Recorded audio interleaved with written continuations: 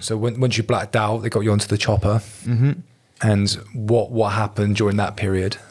So I don't remember any of that, but I've met the entire medical team. Yeah. And so this is what they told me happened.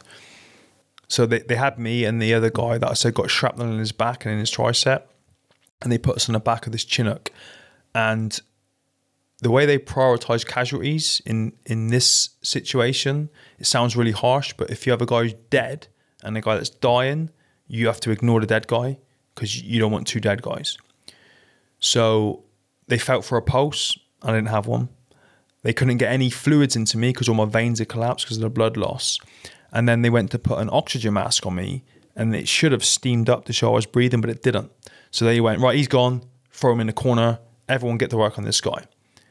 As a medic walked past me to get some kit to go and work on the other guy, this medic said my eyes started to flutter, which meant my heart was beating.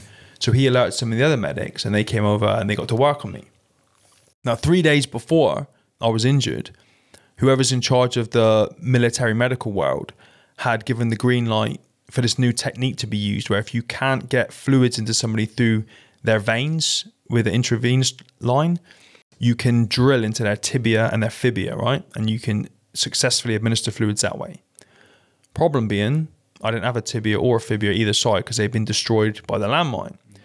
So the medics decided, and this had never been done ever, this wasn't theorized or even talked about, like no one had any idea what they were doing, but they just got this medical drill, 2 medical drills, and one drilled in the front of my hip, one drilled in the back of my hip. They put the intravenous lines in.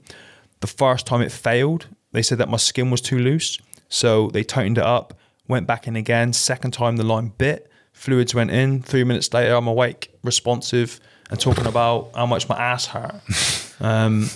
Which is not a Marine thing. It's apparently...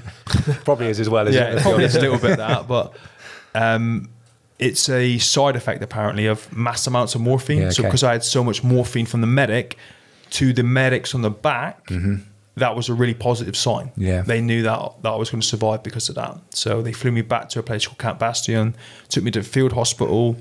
Obviously, these were traumatic amputations, so it was a mess. So the surgeons had to have a look at the damage and then decide where the healthy flesh and tissue was, and then amputated both my legs above the knee and my right arm above the elbow.